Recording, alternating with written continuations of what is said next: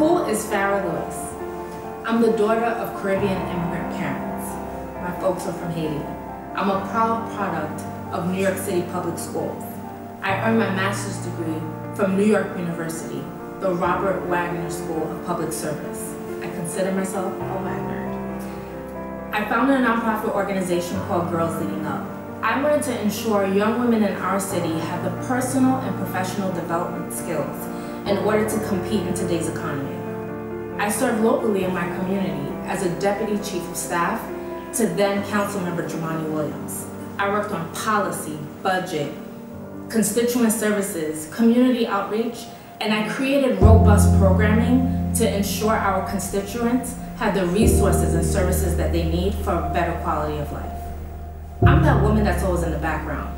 You see me, you know me, working efficiently and effectively to achieve the best goals and outcomes to ensure our community is sustainable. That's why I want to be your next council.